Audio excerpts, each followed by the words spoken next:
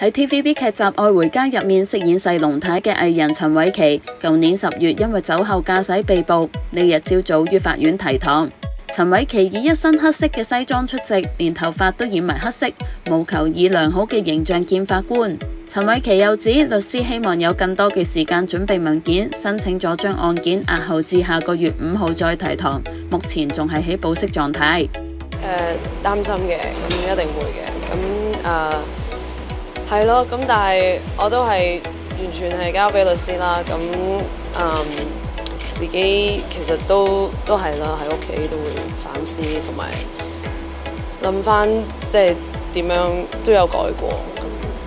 係咪真係戒咗酒？係啊，即係好，即係係啊。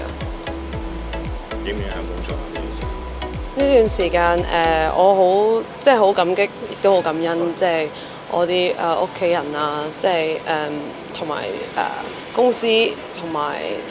即係同埋公司啊、屋企人啊，同埋出邊嘅客戶都好支持我，亦都係咯，佢哋好俾好多機會我，所以多謝佢哋。